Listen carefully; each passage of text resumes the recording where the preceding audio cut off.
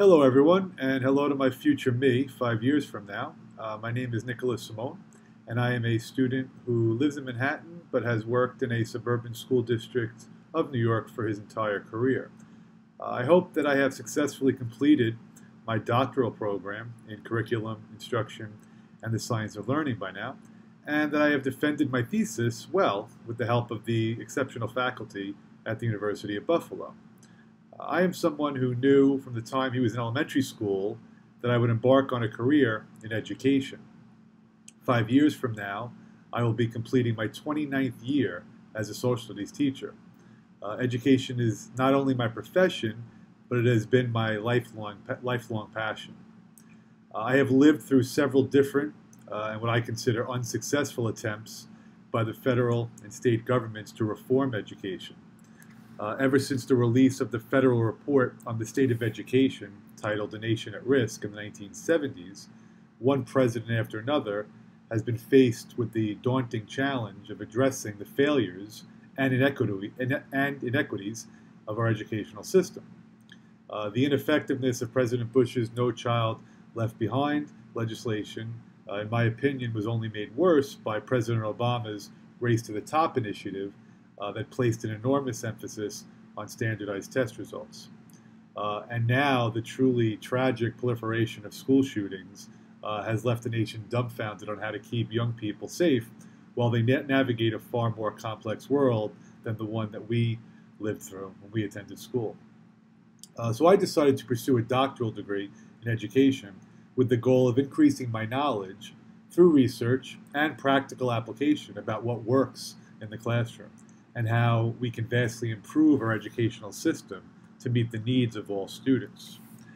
So often we hear, both as educators and those in the workforce, how we lament the fact that our young people are just not prepared to be productive members of a 21st century globalized economic landscape. However, with all the changes and the new initiatives that have come across our schools, we seem to continue to employ a 19th century platform to educate our students.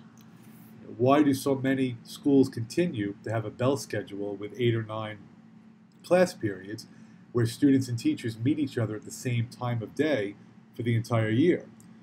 Why do our subjects, such as English, math, science, and social studies, continue to be referred to as the main or major classes for students? So my primary interests as a researcher and doctoral student have been related to the scheduling of the school day, as well as the implementation of interdisciplinary models of instruction. Undoubtedly, there are schools across this country that are utilizing innovative strategies with regards to scheduling and interdisciplinary learning. And my hope is that my future researcher self has been able to conduct considerable educational research to both learn from various studies while also helping to share these ideas with more locations. My initial coursework in the Sizzle program exposed me to the significant wealth of educational research that has already been conducted on a wide range of topics. Since I previously completed a master's degree in educational administration, I hope that my future researcher self has been able to combine the benefits of educational research with the practical components of leading a classroom or a school. I hope that my future researcher self has made great strides in studying various paradigms in scheduling in order to collect data, both qualitative and quantitative, that can best analyze and evaluate how well students learn in various settings. I also hope that my future researcher self is able to demonstrate the drawbacks of our traditional school structure, one that is simply not conducive to learning in the 21st century globalized world.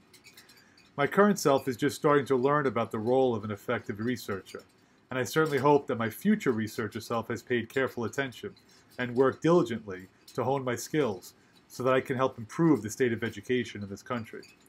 We arguably have more financial and technological resources than we've ever had in education, as well as a wealth of research at our disposal. There is no excuse for our educational system to be anything less than the best we have ever had. I hope that my future researcher self, along with his peers in this program, can use our own doctoral educational studies to make a positive difference. Thank you.